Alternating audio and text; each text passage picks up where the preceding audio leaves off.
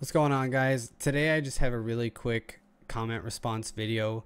This comment was sent over a month ago and I've been trying to figure it out for a really long time. This comment was originally from the Unknown Idiot.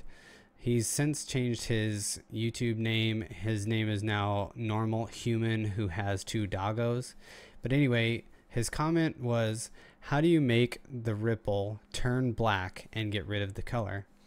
So originally when I first started doing this, if you make a black ripple, it basically sees it as clear. But I'm going to show you how to make a black ripple on your Razer keyboard, and we're going to get into it right now.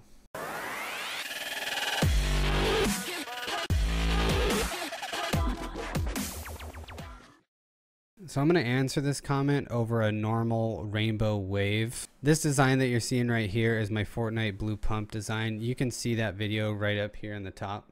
So to create a black ripple on your Razer keyboard, if you select ripple and select all your keys, and let's say we make this all the way black, the hex code for black is 000. If we make our ripple black and we hit save and you hit your ripple, it does nothing. And the reason is because once it's all the way black, it sees it as an opacity. So like it makes it clear in a sense. So to make a black ripple right now, what you have to do is you gotta go in and make your second hex digit like a 1. And what it technically is just like a really, really dark red. Or you can make any of these digits a 1.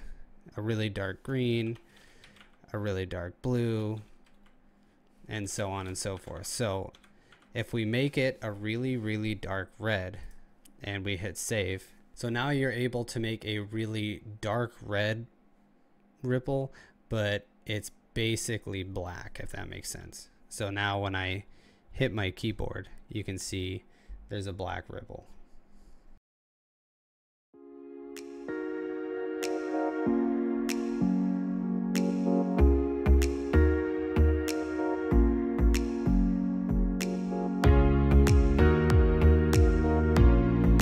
Thank you guys so much for watching this video. If you liked the video, please give it a thumbs up. You can follow me on these social media accounts over here, Twitter, Instagram, and I even stream on Twitch about 4 nights a week. Subscribe if you want to see more videos like this one, and thank you guys so much for watching this video.